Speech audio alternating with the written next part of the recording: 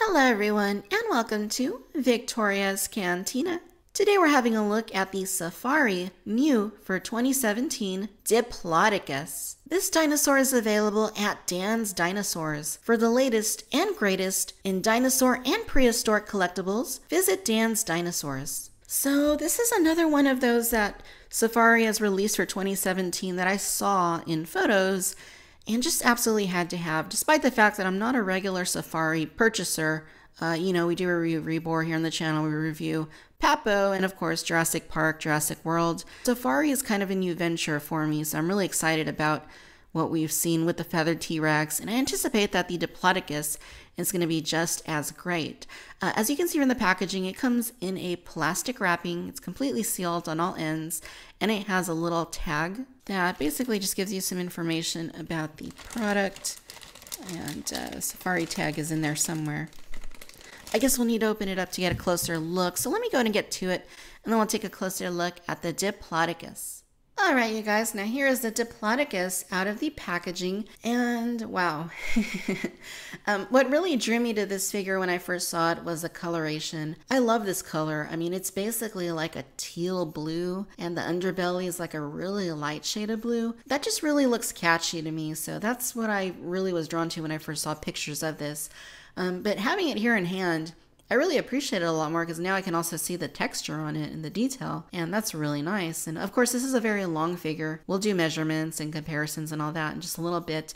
But just looking at it right here, it looks fantastic. I really like the sculpt of this dinosaur. You can see that it's basically just strolling along, living its life, and having a ball. I suppose, at least that's what I hope is going on. Hopefully it's not being chased by Allosaurus or anything that might take it down or take down one of its children. But let's not get too morbid. Let's just assume that this is a regular Diplodocus just going about his day. But truly, this is a very nice sculpt. It's a very long sculpt, but it's also a very narrow one. It's not a hulking, oversized sauropod dinosaur. And that's great. I like seeing that this has different proportions than what we normally see on sauropod dinosaur models. Diplodocus, of course, had a very long tail, being one of the longest dinosaurs at about 90 feet in length. And Safari seems to have really captured how this would have been a really long animal. It's crazy. When you have this in hand, you really get an appreciation for how long it is. It's really hard to work with on camera, as you might imagine, given the length of this dinosaur. Close-up of the head.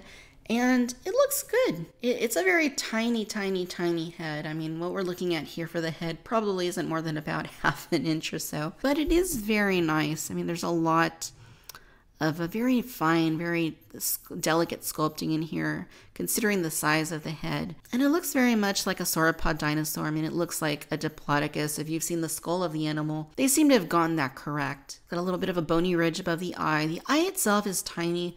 It's black, but you can also see there's a little white dot in there. And the teeth are very nicely shaped. It's even got some pink inside the mouth to, just let you know that this guy has a tongue. He is alive, or she. For some reason, I always think of sauropods as being female. I really don't know why that is.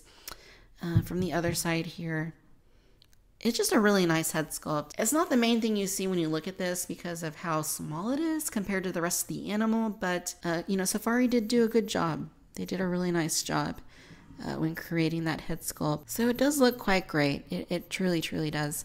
Now, as for the rest of the dinosaur, look at the neck. You can see that it's not just like a flat sculpt. They did give it some texture, some dimension, just to make it look a little bit more realistic. And I mean, that is plainly visible on the animal when you have it in hand. You don't so much see that in photos of it, but now that I'm holding it, getting to feel it and see it, there definitely is some really nice texture work going in there. Really nice fine sculpting and details. There's the underbelly. I think it looks really nice. I really like how they approach this specific animal. And again, that paint looks really nice. Initially, I was kind of afraid that it was going to look too stenciled on, but having it here in hand, it's not too bad. It actually looks fairly organic, and I like the way that this looks. Again, I love this coloration. That shade of blue to me is just so pretty. And it looks great. I mean, you really see all of those nice little details here in the skin. And even you can feel that when you just rub it. It has a little bit of a rough sort of feel to it. It's not perfectly smooth as you might think when you look at it from a distance. So That's really great. The legs look nice, very nicely detailed. I really like the way that this leg looks. Doesn't it look really graceful?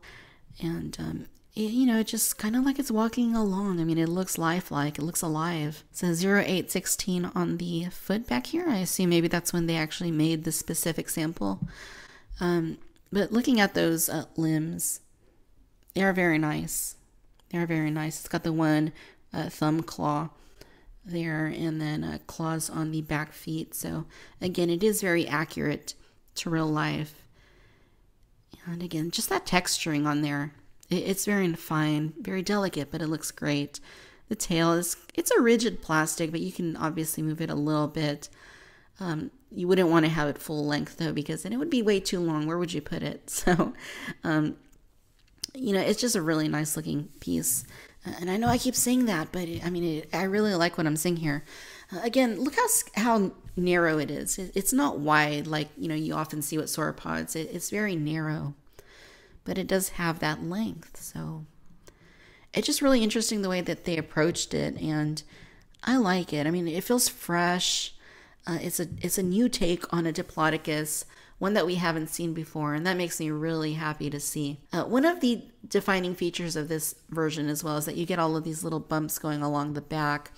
You can see they're a little shorter here at the neck, and then as you get down farther, they get a little bit bigger, a little taller, and then, smaller once again as you get down the tail. And this is another thing that initially I didn't know how I was going to feel about that, as an aesthetic choice.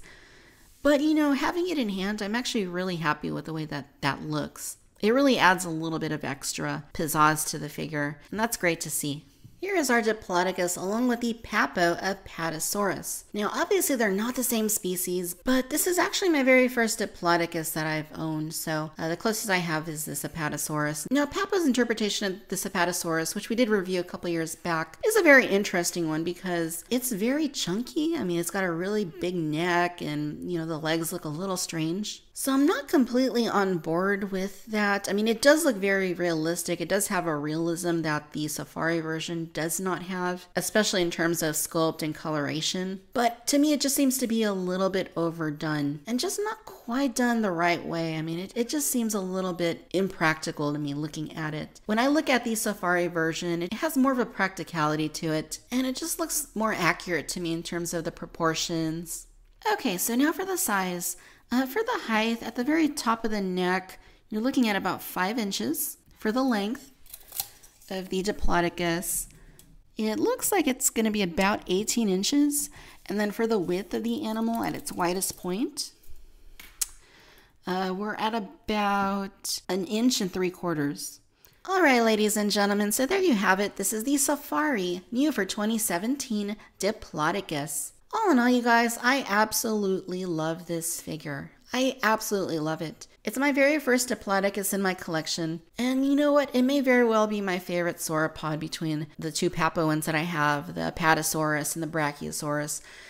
This just looks a lot more feasible to me. It's got great dimensions. It's a graceful looking piece. I love the way that they positioned its legs. And it just looks like it's something that's moving around the earth. The head looks fantastic, even though it's so tiny. There's a lot of nice fine texturing along the dinosaur's body. The little spikes along its back add an extra level of visual interest to the model. And again, that paint, I absolutely love, love, love this color scheme. This shade of turquoise blue. It's just so pretty. And then the super light blue underside sets the darker blue off very nicely. So I'm really happy with this piece. If you're a fan of sauropods or Diplodocus or Safari, you got to add this to your collection. I totally am happy with what I have here in my possession. And this is going to have a nice prominent spot on my display shelf because I really, really like it a lot. And I'm really looking forward to buying more Safari dinosaurs because these things are just top-notch, awesome. Alright my friends, if you've enjoyed this video, then do give us a like, do subscribe, let me know your thoughts down below. Be sure to follow me on Facebook, Instagram, and Twitter, and as always, I'd like to thank you for tuning in to Victoria's Cantina. Until next time, bye-bye.